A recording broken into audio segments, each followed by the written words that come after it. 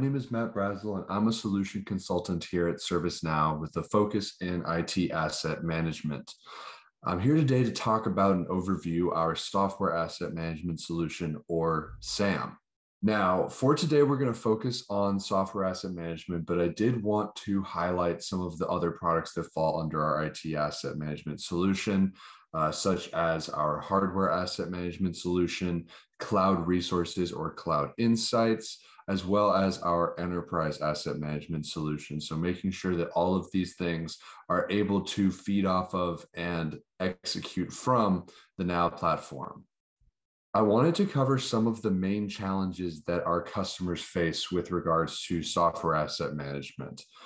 Namely, this is going to come from and be rooted in disconnected tools as well as siloed teams, leading to process inefficiencies. And because of these disconnected tools, this is going to lead to a lack of cost visibility as well as potential for shadow IT and application sprawl to run rampant inside of your environment. And ultimately, we want to make sure that our customers are moving towards a proactive rather than reactive state, making sure that we have the ability to defend against these external audits, as well as make sure that we limit unbudgeted and surprise costs inside of the software asset management solution. Now, diving a little bit deeper into the software asset management solution itself, the main goal here is to make sure that we can answer these questions as asset managers here on this slide. Things such as, what software do you own? Are you buying what you need? And are you using what you have? And while these might seem like very simple questions, a lot of times there's a good amount of complexity that goes into answering these questions, as well as being able to manage the software lifecycle, which we can also see on this screen. Everything from request to retire. On the Now platform with our SAM professional solution, we have built out of the box prescriptive workflows for these different things that we see inside of lifecycle automation, as well as being able to make sure that we have the visibility to be able to answer these three questions that you see on the screen. Now, before we get into a live instance, I wanted to quickly touch on what this solution is going to look like. So from all these different locations, things such as procurement systems, spreadsheets, and SaaS APIs, we're going to grab that purchasing information and put that into the Now platform, as well as raw inventory or discovery information, making sure that we have that inventory as well as purchasing information to ultimately get that compliance position. Now, what makes us able to get that compliance position is our process known as normalization, where we ingest this purchasing and raw inventory data and make sure that all of this information is standardized under one naming convention for each particular software product so that we have accurate insights and visibility into that compliance position. Additionally, we also provide the capability to take action on that compliance position with things such as low usage metering, allowing you to reallocate software licenses, as well as see potential savings through optimization of these software and SaaS spend. So now we're inside of a live instance. We're looking at the Tokyo release currently. It's going to use the Next experience, very similar to the San Diego release. And we're in here inside of the software asset management workspace. Now, this is the homepage, which is presenting out a lot of the key and heavy hitting widgets and information that software asset managers are going to need to face on a daily basis. Things such as publishers out of compliance, as well as products out of compliance, what the total true up cost in our environment is going to be, as well as what top 5 publishers and their true up costs are. Additionally, we also have the activity center here on the right. This is going to be presenting out notifications and different alerts inside of our environment so that we are up to date with all of the live data inside of our asset environment. From this space, we can also run reconciliation on demand inside of our environment. You can run this either on demand or it will run weekly inside of your environment, and we can run it for all publishers or narrow it down to a specific publisher. So now I want to move us into the licensing usage portion of this workspace. This is where we're going to have these cards per individual publisher presenting out compliance and licensing information at a very high level. So we can see here, we've got our main publishers here at the top that we've gone ahead and pinned. We can see the percentage of compliance inside of this particular suite, how many compliant products we have out of the total, as well as a true up cost and over licensed amount for each one of these publishers. Now, from this space, we can go ahead and actually drill down into one of these publishers and see the product information as well as compliance at a more granular level. So right now we're looking at the Microsoft publisher, and we're seeing all of this information here in the summary section for the entire Microsoft publisher suite. But I can actually go ahead and move in and drill down into a specific version of a specific product and have this report out all of that information at that level as well. So in this view, we're looking at 2016 Microsoft Professional. The system is notifying us that this product is not in compliance, and we can see a bunch of good KPIs in the form of these widgets. But I wanted to call attention to this particular number, the amount of unlicensed installs inside of this particular environment. It looks like we have 26 unlicensed installs. Now, where is that number coming from? This is coming from being able to compare the number of licenses that we own for this particular software model and the number of licenses that are being used inside of our environment. So in this particular case, we have about 26 licenses needed to get us into a compliant position. And based on the cost of each of these licenses, it's going to go ahead and give us what that total true up cost would be. Now, from this space, we can also go ahead and view all of the removal candidates that have been identified by the system. These removal candidates can be identified through multiple different justifications, but the main one is generally through the low usage justification. So in this scenario, these individuals are not utilizing this product to its full capability, and maybe they haven't signed in a couple of days, which has identified them as a removal candidate with the justification of low usage. We're also being presented with different remediation options for this non-compliant product. We've got for here, we're able to remove these unlicensed installs from that particular hardware and make sure that we can grab those licenses and put them back on the shelf. We can also go ahead and purchase more rights if we identify these users as needing this particular software and we just need to go out and grab more licenses. We can also have the ability to remove unallocated installs or go ahead and create allocations from rights that are sitting on the shelf. I'm going to go ahead and move us into the next section of the workspace. This is going to be the licensing operations module inside the software asset management workspace. This is where we're going to be able to see information such as all of our different software entitlements, software models, and where we're going to be able to import different model information.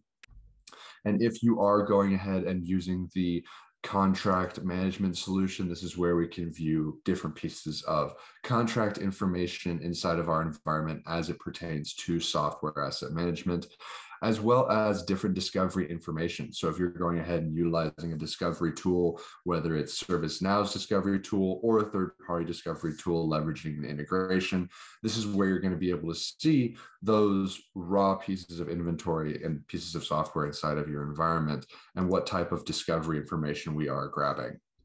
There's more information inside of this license operation space. I won't go ahead and flesh it out too much, but this is where we go ahead and address client access lists, as well as different user subscriptions, direct SaaS integration profiles, and single sign-on pieces of information. Moving on inside of the workspace, this is going to be our software asset analytics portion of the workspace, where we're able to see different breakdowns inside of our software estate. In this particular view, we're looking at the SaaS overview, where all of this information is going to be presented out based on the different SaaS products inside of our environment. Things such as the total spend, true up cost, over license amount, as well as other very, very useful widgets and different KPIs coming through, all based on that live CMDB data underneath the hood. We can also see different consumption analytics based on usage over time for particular SaaS products. Inside of this space, we also have the ability to go ahead and create an entitlement as well as create a direct integration for a SaaS provider. So all we have to do is go ahead and select which type of integration we want to go ahead and create, and then provide the admin credentials to make sure that the Now platform can hook into that SaaS API and grab all of that information. There's other pieces of information in here as well, such as optimization and savings. Just because you're inside of a compliant position doesn't necessarily mean that you're optimized inside of the way that you're allocating or using different software licenses. So this is where the platform really earns its ROI for our customers. It'll be able to present out different publisher optimizations inside of your suite. So in this particular example, we're looking at the Microsoft publisher. We're able to see different user activity per particular subscription, as well as things such as optimization recommendations over time. So in this particular view, we can see downgrade options based on user usage. Maybe it's from an E5 license to an E3 license, or maybe there's different cases where particular users are doubly licensed for what they're using. And we want to go ahead and address that and make sure that we are in fact optimized as well as being compliant in our environment. This is where we're going to be able to manage our engineering licenses, which are traditionally more expensive licensing. So you want to make sure that that is handled and under control inside of your environment. And this is going to present out key pieces of information based on publisher, potential savings, total spend, and the products inside of your engineering license suite. There's also a piece to software asset management inside of that normalization conversation to make sure that we do have that durable data as we go ahead and automate different pieces of the lifestyle with each individual workflow. So this is going to be a view where you can see exactly how that normalization information is living inside of your environment, exactly what's come through as normalized, what's been manually normalized partially, or it needs to go ahead and be addressed. Now, there is another piece to the software asset management solution in our enterprise SKU where we are able to go ahead and monitor and bring this type of optimization to different cloud environments, where inside this cloud insight solution, you're going to be presented out all of this information, such as unassigned resources, right sizing for optimized spend and performance inside of your cloud environment, as well as cloud spend analytics and other good pieces of information to make sure that you're leveraging this cloud environment to the best of your ability. And I'll go in and show us some of these analytics inside of this view. This is going to be our cloud spend view, where we're able to see the total spend in our cloud environments over the last 30 days, as well as monthly spend and forecasting for the different providers. ServiceNow is able to utilize cloud insights for the main three cloud providers, such as AWS, Azure, and Google Cloud. And it's going to break down your spend exactly where it's going and living inside of your cloud environment. So things such as storage, database, and compute. This is all going to be normalized under one heading, so you don't have to go in and add up every instance and every database living inside of your environment. It'll normalize it and present it to you in this fashion out of the box.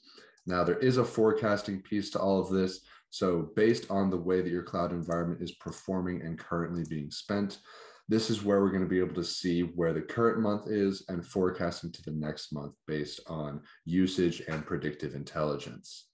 Now, there are other pieces to this cloud insights solution, such as being able to report out different unassigned resources inside of your cloud environment.